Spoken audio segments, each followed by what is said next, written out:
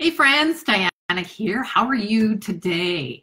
I'm so excited that you're going to be joining me here on this talk, maybe about half an hour, 30 minutes or so, and we're going to talk about sales.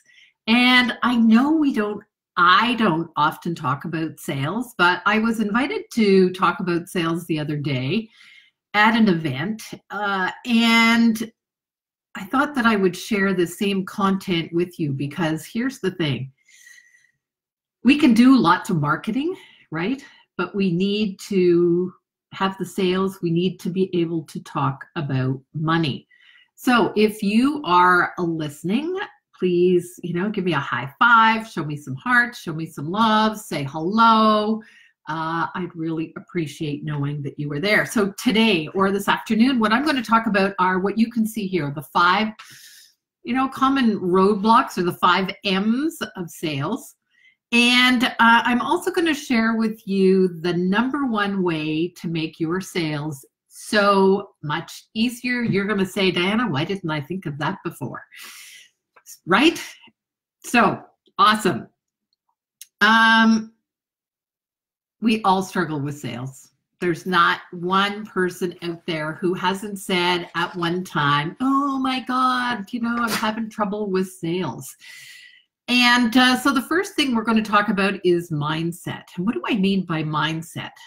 What I mean by mindset is all the talk that's going up here in our head. Excuse me. Those thoughts. And if you have studied Bob Proctor or even, somebody like Louise Hay, you know that thoughts in our head actually create our actions, which create our results, and which create the reality for us in our lives today. So thoughts can be a huge, huge deterrent from sales. So maybe you have said something like this in the past. Oh, I hate sales. Or I'm no good at sales. Sales are creepy. So if you're watching this on the rerun or the replay, just type in for me what kinds of things you have perhaps thought about sales in the past. Yeah, that would be great if you could type in, because you know what? Whatever you are thinking, somebody else is probably thinking exactly the same thing.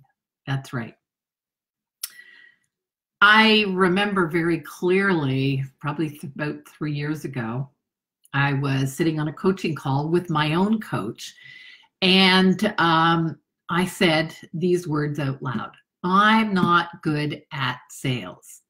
And the words were no sooner out of my mouth than I realized the story that I was telling myself. Because truthfully, sales is really about service, right? Serving your clients. Each one of you is an amazing expert at what you do. And if you are not inviting people to have sales conversations, if you're not inviting people to work with you, then you are doing them a disservice. That's right. You're cheating them from your expertise. So instead of saying, these bad things, instead of allowing your itty bitty shitty committee to talk negatively about sales, how about you reframe it this way? Okay. So let's say you say, I hate sales. I'm no good at sales. What if you turn that around and say something like, I'm getting better and better at sales conversations every day? It's just a total reframe. Hey, Christina, nice to have you join us. Anybody else on there? I know there is. So send me some hearts, send me some love while I get a sip here. So the mindset of sales can be a huge deterrent to moving sales conversations along. Thank you so much. All right. Sales is service. So just have that mindset shift in your head. Let's talk about money, the second M up here, because sometimes people associate sales with, oh, I have to ask for money. And I want to quote a great author, Jen Sincero, who wrote a book, You're a Badass at Making Money. So if anybody has never read that, I highly recommend it. And she compares sex and money in the same thing. So here's what she says. Just think of them, both of them this way. You're supposed to know what you're doing. No one teaches you anything. And 3, you're never supposed to talk about it because that's just not classy. And it applies to money the same, right? You're supposed to know what you're doing, right? How many of us were ever taught anything? No one teaches us. So how can we get better? And shit, we're never supposed to talk about it, right?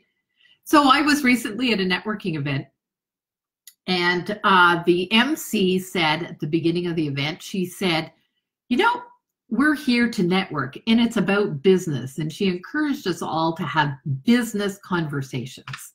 And when I got to this part in my talk, I said, so how many of you have actually talked about money? How many of you have actually said the money word?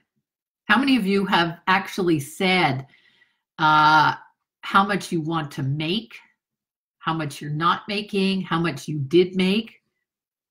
Nobody in the room, nobody. So money is really, really important. And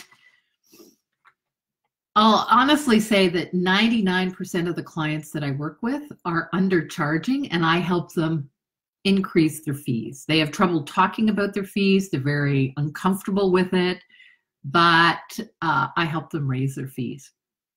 And I was in exactly the same situation. And I remember back to 2015 when I hosted my first live shift event, and it was in Montreal. And I was preparing for this event, and I had a speaking coach and I had a mindset coach. And I had to, I was on stage in front of 100 women entrepreneurs. And the idea was that I wanted to sell my coaching program. So I wanted to sell a coaching program on one hand that was about $2,000. And in order to do that, my speaking coach said, in order to sell a $2,000 program, I had to explain to people the value of my $10,000 coaching program. And I went, $10,000? And they said, yes, I had to be able to say $10,000 just as if it was my name, as confidently, as easily as I said my name. I had to work at that so freaking hard. It was unbelievable. But what it did was I actually sold one of those $10,000 programs, and I also sold the $2,000 programs. So being able to say what you're worth and to charge what you're worth is so, so, so important, because I guarantee every single one of you out there is worth more than you're charging currently. Okay, so that's the first two, mindset and money. The third thing about sales, and it's a common roadblock, is that especially as women, we are reluctant to make that invitation. Right? We are reluctant to actually ask people to work with us because we think that, oh, yes, thank you for those hearts. We think that if we ask people, that's being pushy, right? But you have to show up and you have to ask, again, in that same confident energy that you know that what you have to offer is exactly the right thing. It is exactly the thing that those clients of yours need, right? And I know it can be, we can do it maybe for our downsell. Hey, Judy, say hello, and, give me a high five. I so like to hear when people are joining me because then I feel like I'm not talking to myself. So we have talked about the first, the mindset, we've talked about the money, and we're talking about making the invitation.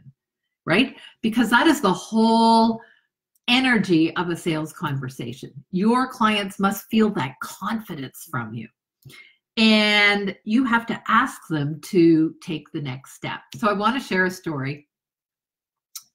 Several years ago, I had worked with two women, and they were kind of like partners in the business. And they had finished making, we'd finished that contract, if you will. It was, let's say 3 months, and we had finished that. And I was asking them to take the next step with me. Well, I wasn't confident. I wasn't confident in my price. And it went something like this. Well, thank you so much for working with me. And, I have another proposal for you to continue working with me, and just see what you think it's like. And the price is this, but if that's not within your budget, then totally, maybe we can make some adjustment. Kind of wishy-washy. I wasn't making a strong recommendation about what their next step should be. Do you think they continued to work with me? No, because that confident energy wasn't there. So make the invitation and be really clear and be really strong with your confidence. Okay? That's about making the invitation. The next M, if you will, or next common roadblock is what I call methodology. When I started to learn about sales conversations, this was one of the big ahas that I had. And the big aha was that I needed and I'll use the word script, but it's not always a script. It is a format that we follow, that we take our clients down sort of a path so that they see the value in working with us. And that methodology, when you first start out, yes, it does need to be a script. And it needs to be the same from A to B to B. Somebody says, hey, Danny, 100% fake it till you make it until it gets confident. Exactly, exactly. Thanks for chiming in. So in a methodology, it needs to be the same. It needs to go from A to B to C to D. And why? It's so that we can go back and, number one, we can improve it over time, right? We can improve it over time, and we can make comparisons. Well, that worked, but that didn't work. So it's so important that you have a script or a template, at least, that you follow, and that you know what your conversion rate is. So when I started sales conversations, and like most people, we start out, we're lucky if we can convert 1 in maybe 3 conversations that we have. Now that I have tweaked my conversation with people, I would honestly say probably about 90 to 95% of those people that I actually have a sales conversation with, I will convert them into a client. But that's only because I know the step by step by step by step. And I follow that formula every single time. One of the big things here in methodology is learning to be the leader of the conversation. And I know this was me. I would get into a sales conversation with someone, and I would, because I didn't have a script, I would kind of let them lead the conversation, and we would take, an hour on the phone when it should only take 20 minutes. But you must be the leader of the conversation. That shows authority, it shows confidence, etc. So I'll just walk you through kind of what my sales process looks like. First of all, I have a pre-qualifying questionnaire. Why do I pre-qualify people? Because if they're not interested in answering 10 easy questions that will make our time together on that sales call more effective, then they're probably not my right client. Okay, so first of all, they fill out a pre-questionnaire. They book a call with me, and this is all done automatically. They get reminders, that's done automatically, and we get on Zoom. We get on Zoom, and the first part of the conversation is about building a little bit of rapport, and it might be 1 or 2 sentences. That's it.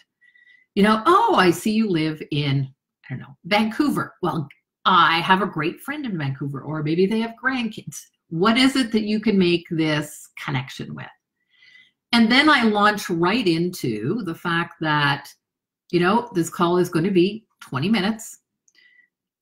If you don't mind, I'd like to just review your application. Is that okay? What do they say? Yes. Then I say, okay, I'm going to review the application so that I'm not missing anything. I'm really clear about what it is, you know, that we're going to talk about. And then I will have some questions for you. Is that okay? Yes. And then I'll say, and then after you can ask me some questions. Is that okay? Yes. I have 3 yeses from them, and we were just barely into our conversation, right? So it's really important that you lead the conversation and you find out what their problem is. You're going to offer them the solution to their problem, hopefully that they're a right fit for you. If they are not a right fit for you, what is it that you're going to refer them to? If they are a right fit for you, what is your recommendation? Easy peasy. Okay, so methodology. Methodology. It's so, so important. Okay, we've done the mindset, we've talked about the money, we've talked about making an invitation, and we've talked about methodology. Number 5 is marketing. And you go, well, what does marketing have to do with sales, Diana? Well, marketing has everything to do with sales. If you have great marketing, your sales are going to be easy peasy. Because as I say, marketing is what leads people to your door. Sales conversations are what opens the door. So you've got to have great marketing in order to get those right fit clients for you. It's got to be.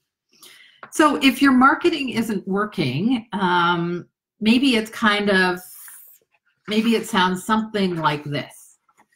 You're not getting enough potential clients booking appointments, or the right people might not be booking appointments, right?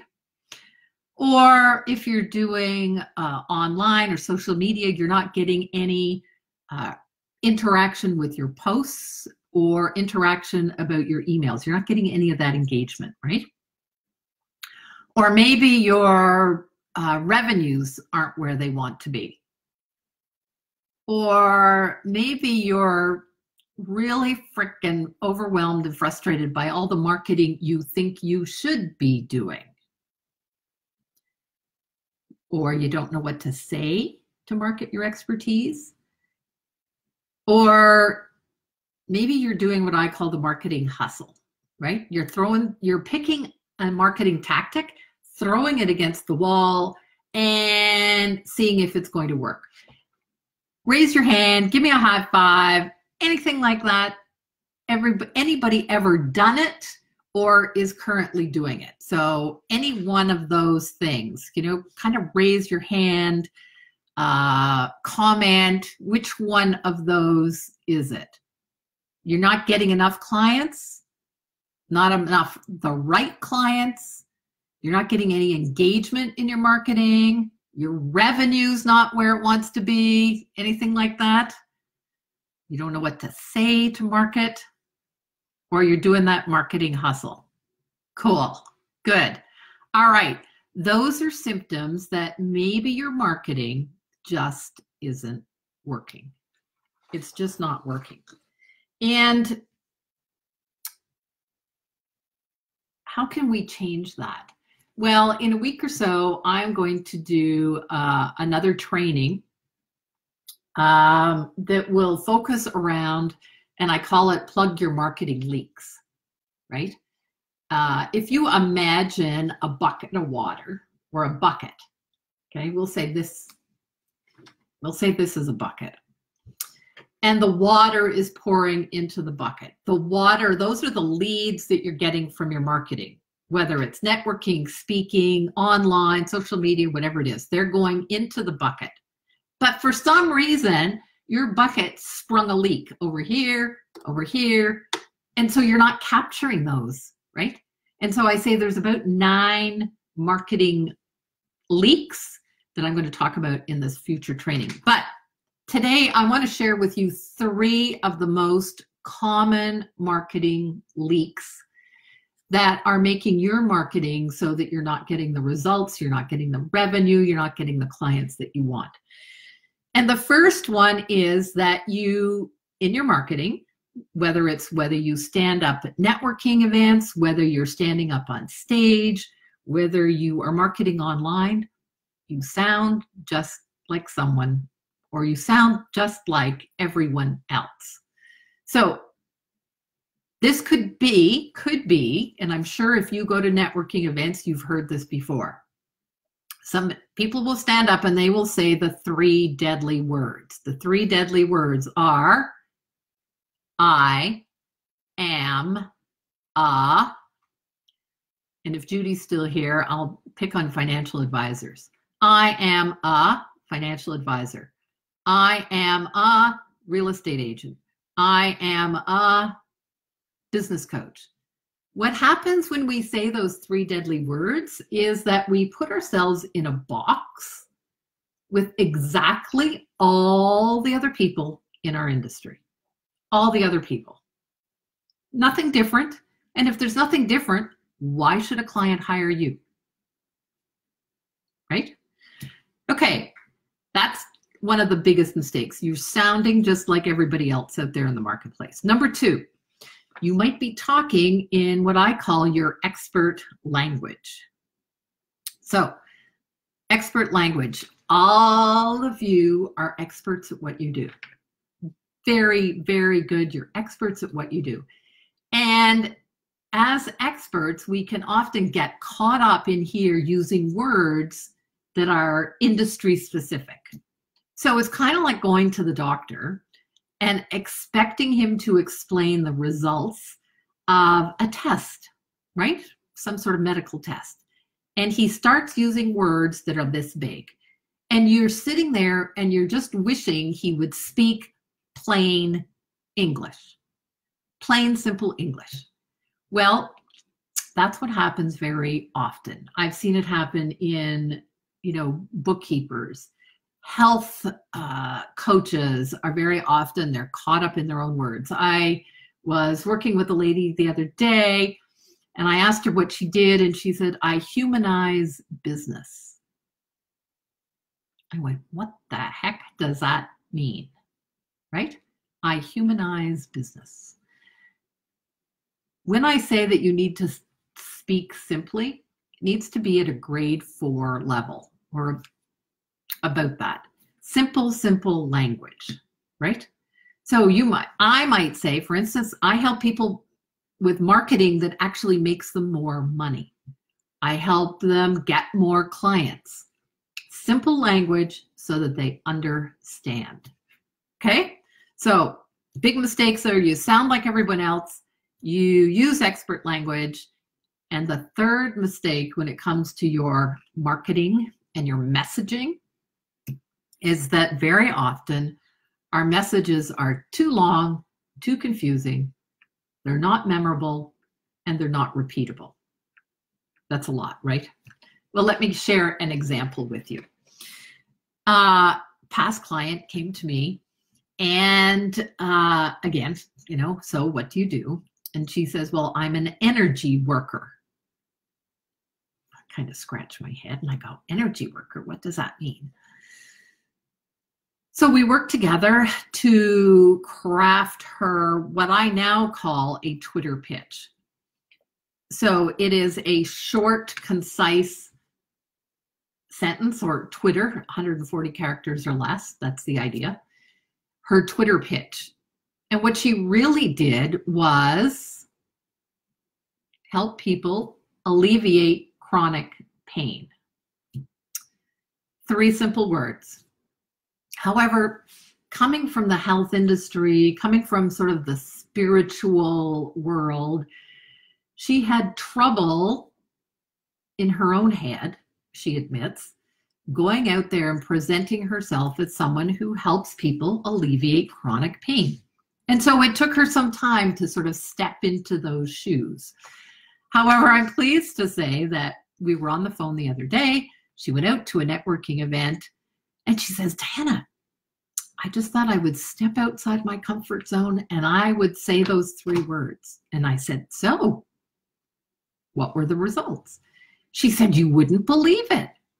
I had 4 people come up to me afterwards and say either they wanted to work with me or they knew someone who should work with me. That's what I want for each of you. Okay? I want your marketing message to be so simple and clear that it leads the right people to your door, and all you have to do is have a sales conversation to open that door.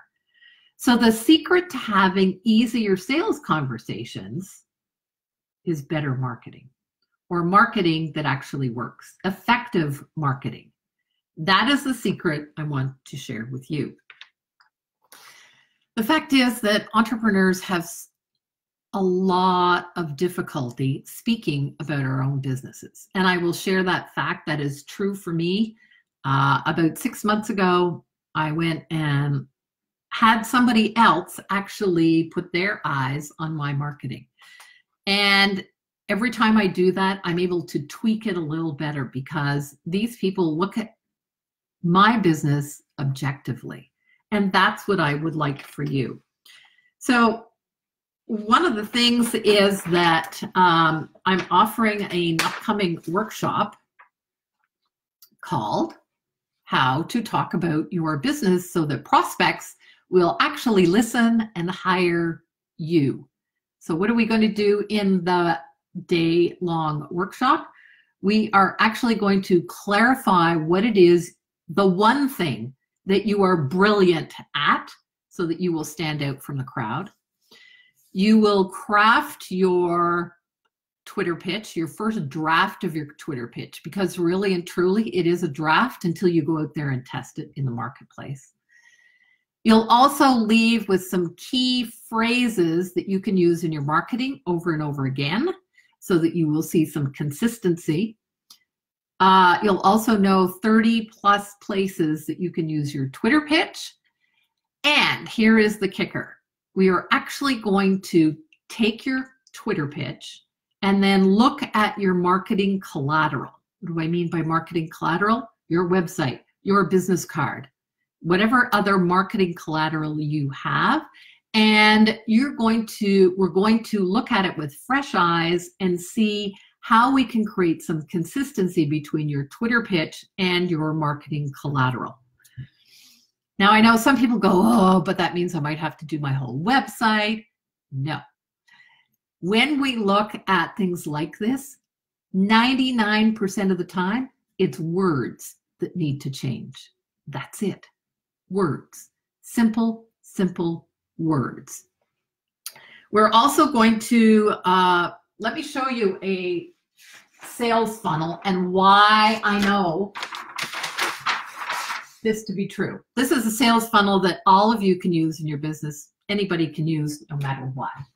And you can either use it like a sales funnel so that, you know, leads are coming in like this, or you can think about it as building blocks, one on top of the other, whichever visual is best for you.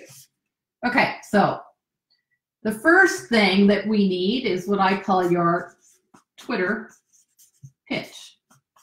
It's that one line that is going to make it interesting and curious for people.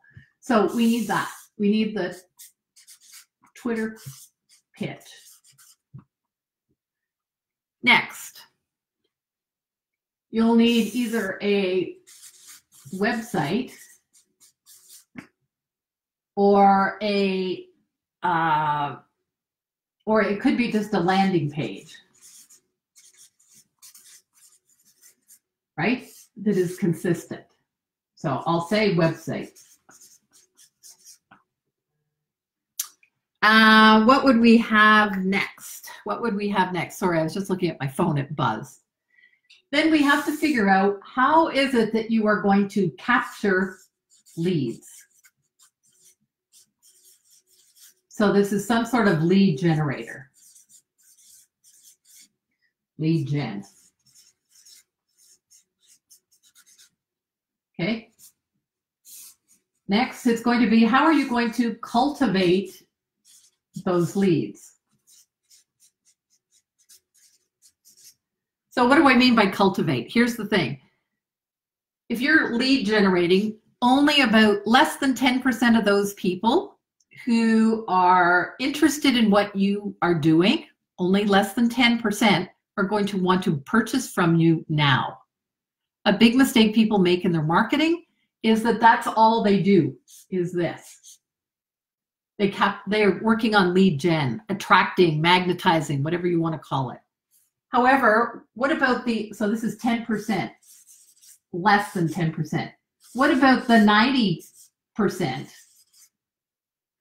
You have to cultivate that relationship, that know, like, and trust.